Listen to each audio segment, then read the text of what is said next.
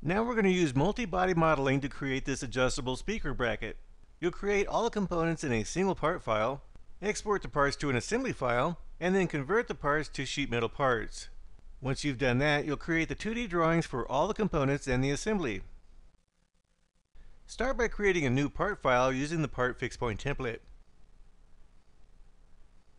When you're working on a sheet metal part, sheet metal styles control the thickness of the sheet and radius of bends, as well as other style settings that you've practiced with.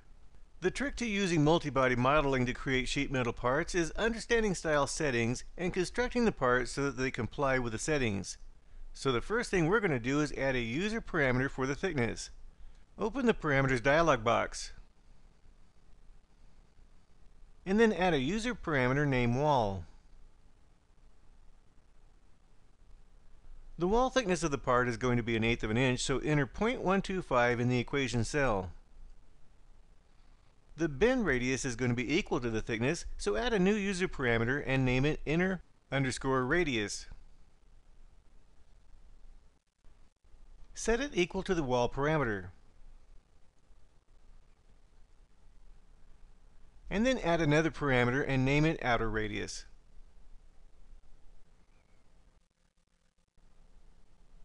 This parameter is going to be equal to the inner radius plus the wall.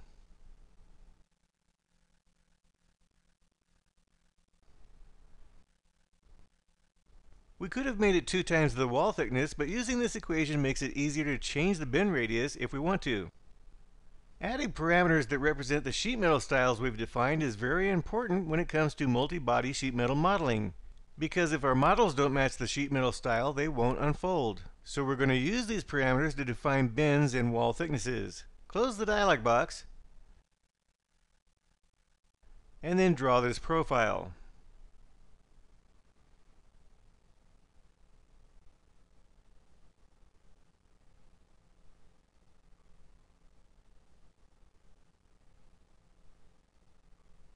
Set the thickness of the wall to the wall parameter.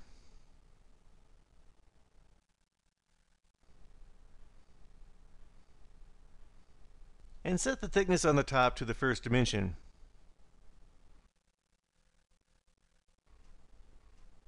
Now set the width of the bottom leg to 2.5 inches. And set the height of the top leg to 12 inches.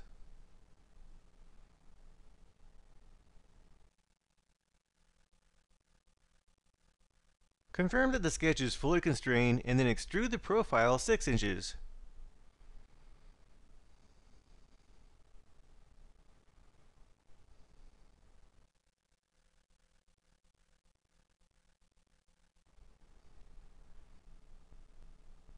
Now it's time to add the bend. Open the fillet command and set the radius to the inner radius parameter.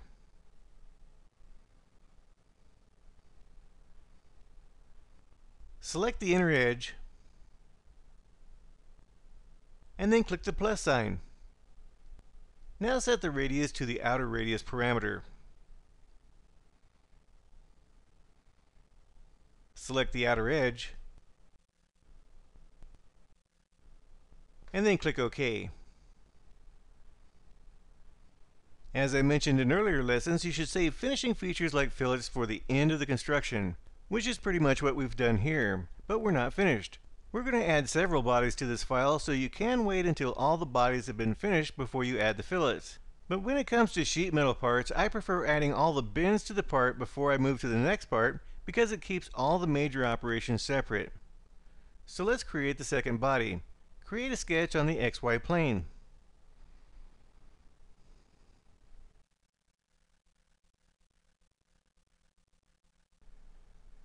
And then project the center point onto the sketch.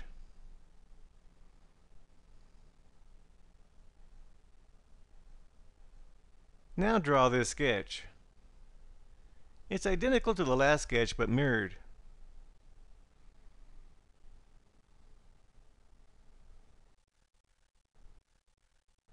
Set the height of the bottom leg to the wall parameter.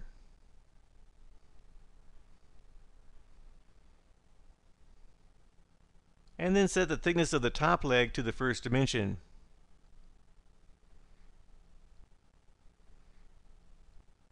Set the width of the bottom leg to 2.5 inches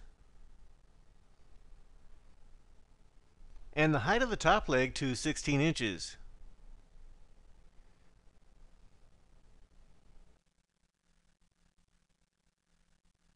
Now extrude the profile. Be sure to select New Solid, and the distance is 6 inches. Once you've done that, add the bin.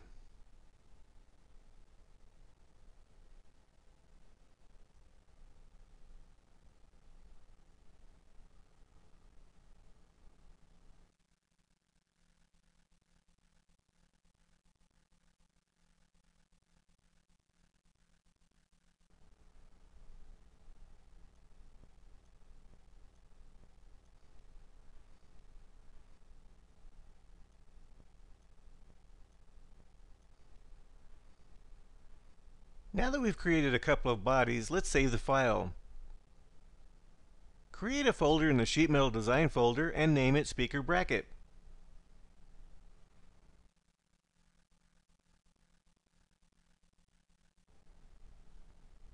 Now create a subfolder named Components.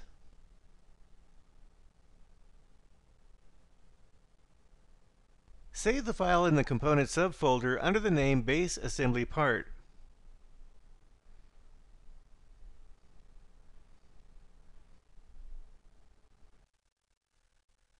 Now we need to add some holes and features to the bodies. We'll do this in the next lesson.